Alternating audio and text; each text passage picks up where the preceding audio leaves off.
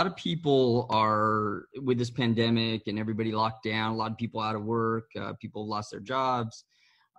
Everybody's finding, it seems like so many people are finding a business. They kind of pull out their dusty old laptops and start a new business. And they're starting something. Yes.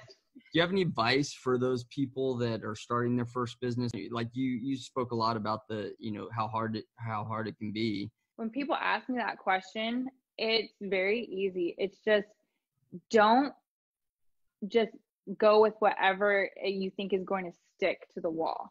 Like, don't just throw a bunch of things at the wall hoping something is just going to stick. Like, oh, I'm going to do this like bracelet making business. Oh, I'm going to do this purse thing. Oh, I'm going to do this car thing, whatever. Like, it really has to come and spark from whatever you really truly are passionate about. Like, don't just do a candle business because you're like, oh, I think this is going to sell, or a bath bomb business because you think that's what, is in right now. Like, if you truly are like, I love candles and there's a certain way about the wicks and then they'll burn. And if you do this kind of wick versus that kind of wick and this kind of oil versus whatever, and these scents that's someone who's passionate about it. And that passion is going to shine through. Absolutely. And it's going to shine through all of the people who are kind of like just testing out the waters.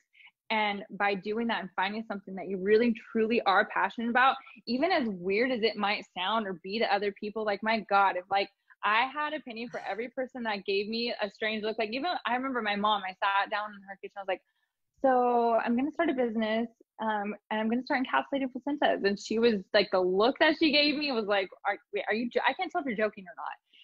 Like, and as weird as it may sound, as off-putting as it might be to other people, you have to go with your gut. And if you're passionate about it, it's going to shine through and you will find success in it.